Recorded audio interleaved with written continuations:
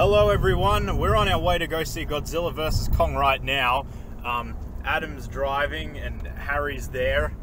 Guys, what are you expecting out of it? Are we going to have a hell of a fun time or what? I think it's going to be very meh. Is this our content quality standards now? Yeah. While we drive? Yeah, exactly. Well, I cannot wait for this awesome clusterfuck. Yeah. So, me and Harry literally just recorded our King Kong vs. Godzilla commentary. I had an absolute blast watching it. Harry, not so much. My prayer is that I'm just more entertained by this than of the one made over 50 years ago. Closer to 60, right? Oh yeah, 62, yeah. Yeah, legit 59 years old, oh my god. Jesus. So, we'll see you after the movie. I'm very scared. Hey everyone, we just got back from the cinemas, from the IMAX, for watching Godzilla vs. Kong, and back, we're here to review it. We're one of the first people in the world, cinema-wise, to watch this movie. Certainly are. Very And privileged. to review it. So, got myself here, Adam, Harry's far over there. I will remain anonymous as long as possible. So, guys, we'll go through spoiler-free review right now, real quick for the people at home. What did you think, Adam, about? Very fast-paced, easy to watch, very entertaining, dumb action movie, but it knew exactly what it was. Harry? It was great. Yeah, once again, I don't think I learned any of the human characters' names, but the monsters were cool, and we got more of them, and in a good way, not like King of the Monsters. Yeah. So overall positive, nothing spectacular though. I think, for me, this movie is fucking nuts, and I kind of love it for that reason. Like, everything I talked about in my How to Fix the MonsterVerse video, while not fully cured in this movie, every single point I hit felt like they took a massive step towards fixing. Some definitely more than others, but I had a hell of a time watching this one. I think... Went by very quickly. Yeah, it did. It was... And it is a nice hour 50 movie, which is odd Yes. in an era that King every of the movie is longer than the last. And recently Zack Snyder's Justice League, which you might not have heard of, has got a 4-hour and 2-minute runtime. Something under 2 hours was nice. It was really refreshing. We saw it at IMAX, and look, this is a movie you have to see on the big screen. Like, it was stunning at moments, because we were in the IMAX, it's popping right in your face, the monsters screaming in your face, the action scenes. A lot of the times, there was slow motion, but it wasn't gratuitous to me. It felt like it was there to show off the spectacle, which a movie like this... Was there slow motion? I don't remember that being... There were a couple of slow motion bits. It's because it wasn't sort of ham-fisted shoved in your face. Like Yeah. 25 minutes of slow motion in one 25 movie. minutes, Yeah. AKA Snyder Cut. But no, there are moments where like you hear monsters roars and you feel it through the Yes. IMAX as well, That which was just kind awesome. of it brings you in a little bit more. It's awesome. It was a intense. 4D experience. It was, and, well, that's the thing. Sound design as well was incredible, as it has been for this whole MonsterVerse. Yeah, I feel like, for the first time in these movies, I kind of, not fully, but I cared enough about the characters.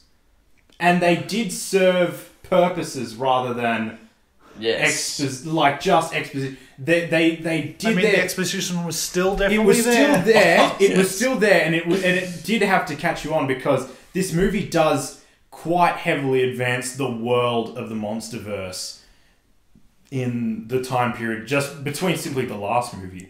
All the characters served their purpose and didn't do anything more than that. Yeah. And there weren't more characters than there needed to be. Yeah, there was legit 2 human plot lines. I guess you could say one for each character, as it were. One to figure out what's going on with this character, and one to figure out what's going on with this. And they were kind of our our like guide. Surrogates, kind of, yeah. But yeah, They didn't waste any time. There was no filler at all. It was like, we got to do this, then we're going here, then we're doing this. There wasn't enough filler for you to catch on. In the moment, it was filler. And this movie, this movie has the like Infinity War thing of everything has been building to this, and therefore we don't have to waste time setting up other stuff. If you're here, you know what's going on. Yeah. And we're getting into that as soon as possible. And it felt like a great sort of, I guess, climax for the MonsterVerse, which I really don't know how they're going to top.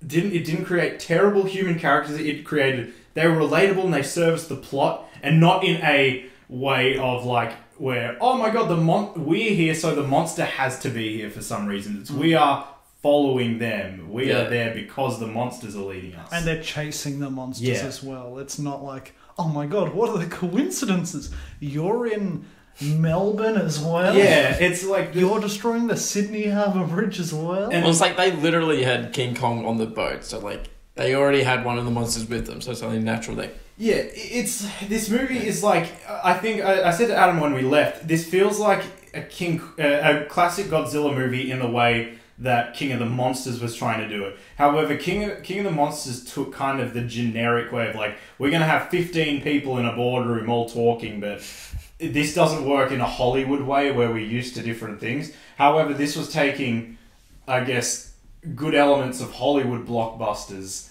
and good elements of those Godzilla, and they kind of met, to me, created the best thing that the MonsterVerse has churned out yet. Oh, yeah. Yeah. Are you still on the fence about whether it's 2014 Godzilla? I mean, I don't love them both, but like... Yeah. I'd probably sooner watch Godzilla vs. King Kong than 2014 Godzilla. Because I think that just purely based on what this movie was trying to accomplish, it succeeded. And succeeded with flying colours in moments. Like, there were moments where I was absolutely giddy with excitement in this movie. I think this will be more successful than absolutely. the other one was, because it didn't make a lot of money as they thought. No, but also, we were very lucky to see it in cinemas. So that's also true, because of COVID, maybe it won't make as much money. Yeah, I don't think it will. This is a big screen crowd pleaser, which is unfortunate that it's come out at this time, but... It feels like the first actual summer blockbuster in like a good 5 years. Honestly, I had a blast. An actual popcorn movie. Yeah. And something, it wasn't insulting. Like, as like we've got some bad ones recently. Oh yeah. And I guess the rushed out blockbusters during COVID, but this one, I guess, because we saw it on big screen. It felt like we were watching it the way that the filmmakers wanted us to see it. On the literal biggest screen you can. Damn right. Had a blast. Yeah. Enjoyed it. Would recommend. If you can see it in a cinema, see it in a cinema. Or an IMAX. See it safely in a cinema. If you can see it in a... IMAX is 100% recommendation, given that we paid for child tickets. How much were they? Is that a crime? Yeah. Oh my god. How much were they? $20? $20. This is how they get you. Yeah. Oh no. You're on film. It's on the internet. Alright guys, so Godzilla vs. Kong, check it out. We had a great time. Yeah. Thanks for watching guys. Make sure you like, share, subscribe. We will be filming our spoiler discussion right after this. So, see you then.